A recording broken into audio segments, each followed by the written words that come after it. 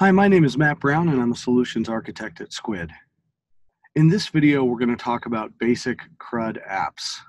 We're going to build on top of a page that was already built in a previous video that shows a list of records on the account object in Salesforce. Now, just a quick refresher, we already set this page up by creating a model that pulls in records from our account object. And we decided that we wanted to get a few fields to display. And we're displaying those records and fields inside a table component. So again, we have a data layer in our application, and then we have a visual layer that uses components to display that data. Now, the Skuid Table Component is one of the more advanced components in Skuid's library. And it's gone through a lot of iterations. It gives the user access to all the Crud actions that they might need to perform out of the box.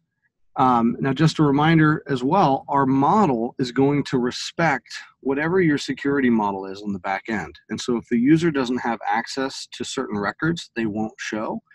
And if they only have edit access on a few records and they try to make changes on something that they don't have access to, then they'll get an error message or it'll show in read-only mode. So what this looks like in the runtime is we can see those records iterating over multiple rows in our table component. They're paginated over a couple different pages, so we're able to do whatever reading of those records, the R in Crud, that we need to do. If we need to create a row, we can click on this plus icon. Again, this is just comes out of the box with the table component, and we can add a new record in line.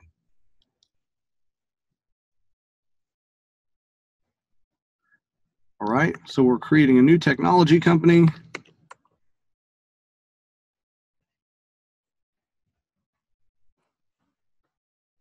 And then we can hit save, and this save and cancel button come again out of the box with the table component, and we commit those changes back to the Salesforce data. We can also update records in line. So if I notice I need to make a change in one of these descriptions, I can. They just moved their headquarters to Austin from Houston.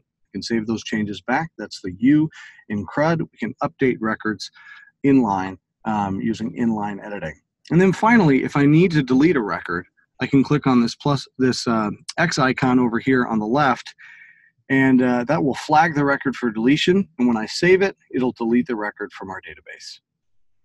And with that, we've performed all the Crud actions that I might need to do as a user, just using the table component in Skuid.